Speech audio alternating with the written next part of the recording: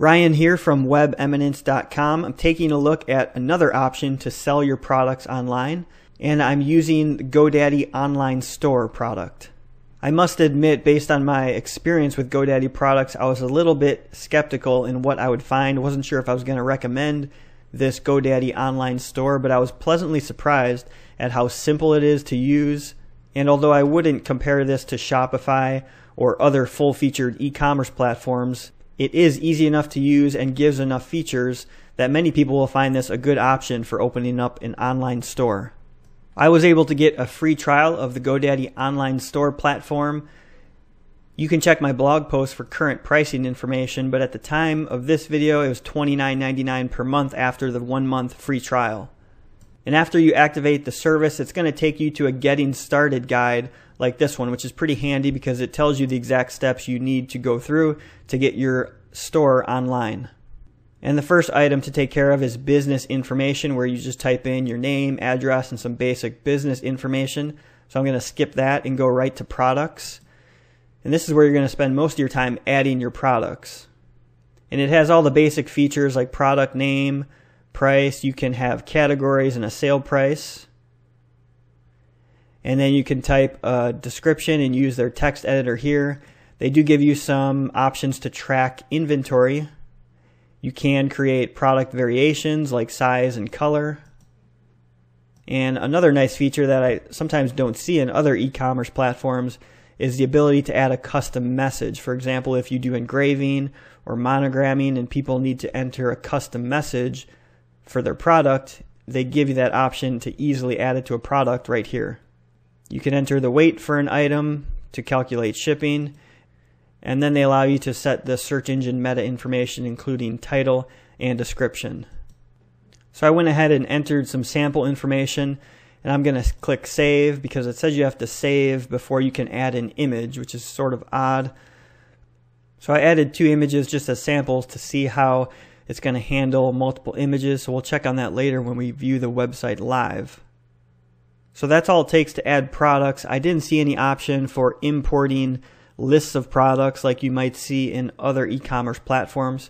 So you will need to add products manually one at a time. So back on the Getting Started page, the next item is payments. And if we click on that, you'll see they give you a credit card option. And they use Stripe to accept credit card payments. So if you want to, you can activate that, and that'll allow you to take credit cards on your site without people needing to use PayPal.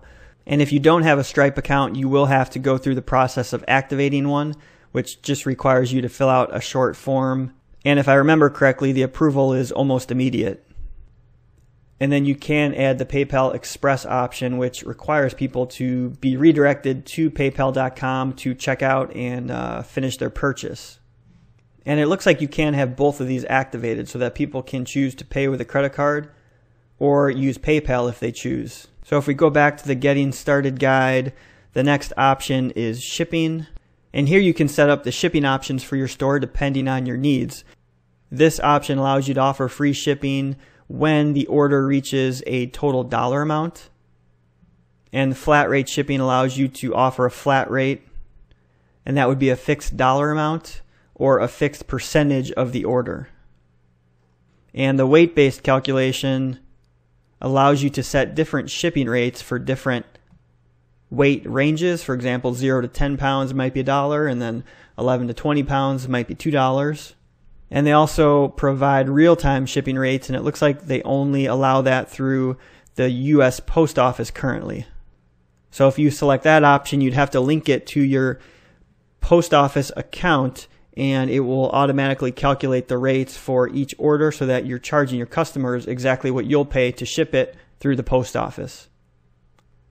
And back on the Getting Started guide, the next option is tax, where you can set the tax rate for your orders. And you can add different tax rates for different geographical areas like states in the US, for example. And then the last option on the Getting Started guide is store design, which is pretty important because it's where you're going to determine the overall look of your site.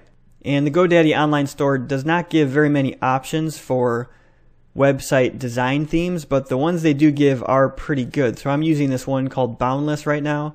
And if you want to switch your theme, you can click Change Theme. And if you scroll down, you'll see they have about 14 different themes. And the design options they give are pretty nice. You can tell just by looking at them. They're not cheesy like a lot of old templates for online stores, but they do look modern. They have a lot of large images. And many of them are responsive, so they'll work well with mobile phones and tablets. So after you choose a theme, there's still a lot you can customize about the site. So I'm using this boundless theme, and I can click customize here, and it will allow me to change the color scheme and choose from a few different schemes that are already preset. And you can preview the color change on the right side there. And you can also add custom colors to different elements of the site. You can change the font for different elements of the site, like the business name and logo, and headings and menus, and then the main font for the entire site. So those are just a few ways they allow you to customize the theme. And the different themes may allow for different customizations, but that's what this theme allows. So I'm going to save those changes and go back to the store design page and see what other options they give. Most of these options down here for theme settings are just things you type right into a text box and they show up on the page. For example, this header tagline is going to show up on the site right underneath the logo. You can change the main image, which is shown on the home page. You can change the label of the button, which is shown in this red circle here on this theme. And then there's a few content blocks with this theme you could change. And those are these 3 content blocks here. You can also change the content blocks in the footer of the site. Within the store design page, there are a few other things you could change. You can add a store logo rather than using the business name text. You can add Google Analytics and other code into the page for tracking purposes. And then you can add pages to your site. So there's some preset pages for this theme. And you can click on one of these and edit the page. It's a pretty basic text editor that they give you. You can basically type in the box, add pictures, add links. So it's just basic HTML. You can add additional pages and links. And normally I would think this is where you would change the order of the main menu, but I don't see anywhere to do that. So it may be that the order that's shown here is just the order that's going to show on the menu of your site, and there's no way to change it. I haven't found any way to change that yet. So after you've gone through all the steps in this Getting Started guide, you can click Go Live. And it's going to make my site live on this preview domain that I'm using. So we should be able to go to it, and you see here the main menu. And here's the one product that I added as a test. So if I click on that, here you see the 2 images that I added. Looks like I can zoom in on those images with this design theme. Here's the sale price I offered. And if I click Add to Cart, it adds to the cart, and then I would click Checkout. Looks like a pretty standard checkout. So I've entered some information, so I'll click Continue to go to the next step. And here it gives a summary and shipping options. And here's where it would give the 2 payment options. So right now I only have PayPal set up.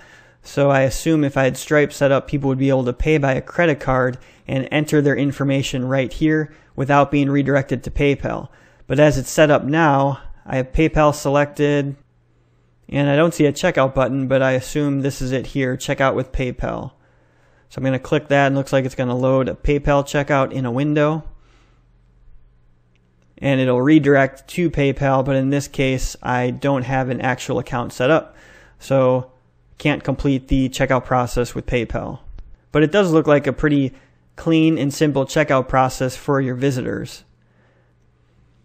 And once your site is live, they give you a nice dashboard, which is a snapshot of your store for the last 30 days. So you can view orders and total sales. There's an orders page that allows you to sort through your different orders.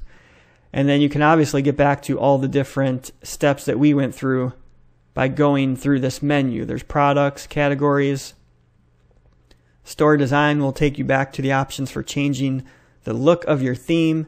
And then under settings, you'll find the business info, payments, shipping, and tax. Overall, this GoDaddy Online Store platform is really easy to use. You can probably tell from this video that you'll be able to set up a store in probably less than an hour. Obviously, if you have a lot of products to add, that's going to take a lot of time. The GoDaddy Online Store doesn't give a lot of advanced e-commerce features that you might find in some higher level e-commerce platforms like Shopify or even Weebly eCommerce. That's kind of a starter e-commerce platform. But the fact that it is kind of stripped down is going to make it a lot simpler for people to use, especially if you're a beginner to creating websites or you just need to sell a few products. Hopefully that helps you understand if the GoDaddy Online Store might be a good fit for your website. Make sure to check out the blog post associated with this video where I'll go into some other details on the GoDaddy Online Store and share some things that I didn't cover in the video.